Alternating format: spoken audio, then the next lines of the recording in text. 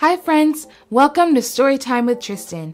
Join me today as we read Black Girls Make Magic by Miss Shaneice White and illustrated by Samir Kasser.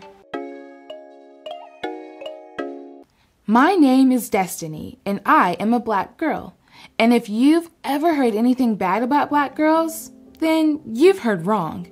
I mean terribly wrong.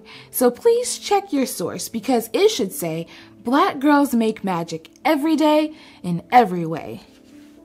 Whenever I am at school, there's magic to be made. Sometimes girls who don't look like me whisper and laugh about my hair. But I never respond. I just close my eyes and visualize what Mama would say. I know Mama would say something like, "Destiny, you should never care what they think of your hair because they are just trying to figure out its magic." So, my hair does only what man can do on the moon, and that's defy gravity.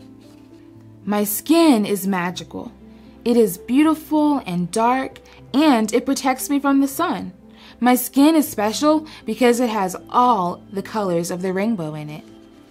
Whenever other kids make fun, I always remember the beautiful queens of Africa and my mama's words.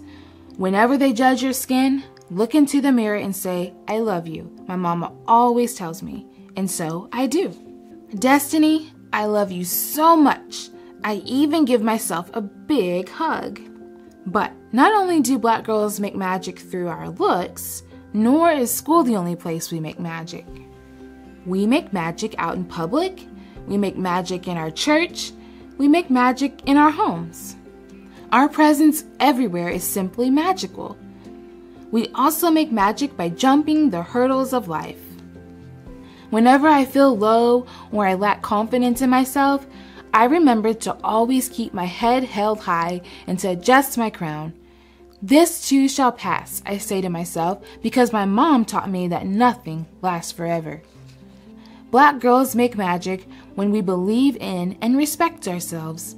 Destiny, you can do anything you put your mind to, I tell myself.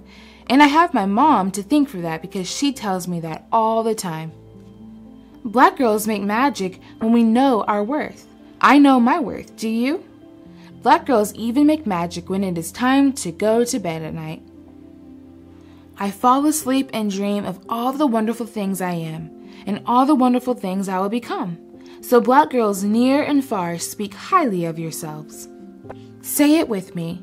I am beautiful, I am smart, I am brave, I am loving, I am capable, and most of all, I am magical. I am black and I make magic. The end. What lesson did you learn from today's story? I learned how important it is for me to speak and think positive things about myself. Destiny was able to use what her mom taught her about being positive to help her get through different challenges she faced. I love how Destiny said that when she feels a lack of confidence, she remembers to always keep her head held high, adjust her crown, and say, "This too shall pass," because nothing lasts forever. I hope you will use this lesson we learned from Destiny and remember to think positive thoughts about yourself. Let's use what Destiny taught us and practice saying some positive words together. Are you ready? Repeat after me. I am smart. I am brave. I am loving. I am capable. And I am magical. Special thanks to Shaneice White for granting permission to read aloud Black Girls Make Magic.